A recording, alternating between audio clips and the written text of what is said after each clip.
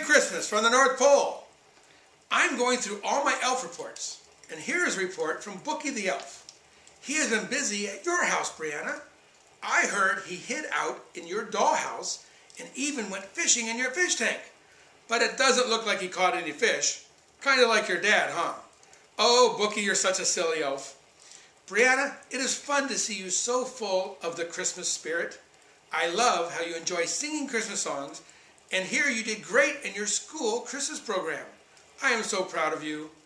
I also hear that you have been a very big helper around the house, helping your mommy and daddy clean and also wrap Christmas presents. Oh, I love Christmas presents. Brianna, is this right? Bookie said you turned 5 years old. Wow, that means you're off to kindergarten next year.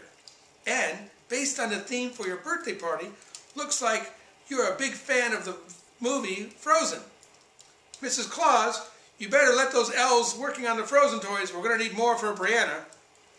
Well, Brianna, Santa has to run, but I am so happy to hear how good you are being and how much you love Christmas. I can't wait to see you next week, but you better be fast asleep. Oh, and don't forget the milk and the cookies and a carrot or two for my reindeer. They really appreciate that. Love you, Brianna, and Merry Christmas. Ho, ho, ho!